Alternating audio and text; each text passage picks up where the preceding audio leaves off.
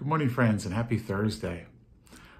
One of my aunts, my father's only remaining sister, will turn 80 next month. She's at a point in life where she's experiencing some memory issues, and so her daughter, knowing that we couldn't really gather for the birthday, has asked us to write letters to her mom. In these days, her mom enjoys rereading old letters that she has from her parents and siblings and kids. And so it's just a beautiful experience to sit down and remember my Aunt Eileen and to put down memories on paper or on the computer and then print them out because otherwise she wouldn't be able to read my writing.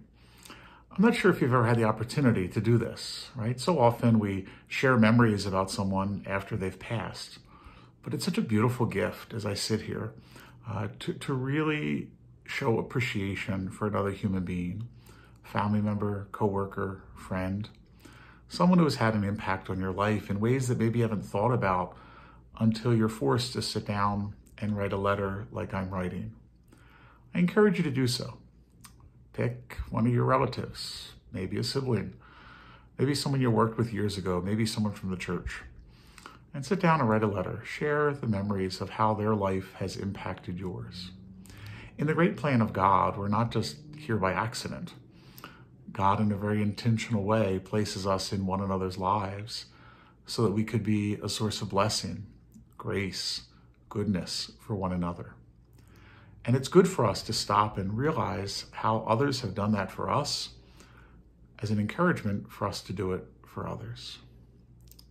Why not sit down someday this weekend and write a letter? If you got good handwriting, you could actually write it out. If you're like me, do it on the computer. It's a beautiful thing. Remember, so many of the New Testament letters from Paul were just that. Paul writing letters of encouragement, letters of gratitude. And here we are 2,000 years later, just so grateful for them. Do it with that in mind. Let us pray. Lord God, we praise and thank you for all the people in our life who have been a blessing for us. May we have grateful hearts, and may we have the opportunity, either through a letter or a phone call or through face-to-face conversation, to tell them how grateful we are. Lord, we continue to pray for an end to this pandemic, healing for those who are suffering, wisdom for those who are finding a vaccination. Lord, be with parents as they make decisions about the return to school, and be with teachers as they make prudent plans. Lord, guide our nation. Guide our nation in the midst of great diversity of thought. Help us know you, who are the way, the truth, and the life forever and ever. And may God bless you in your goodness, the Father, Son, and Holy Spirit. Amen. Bye-bye.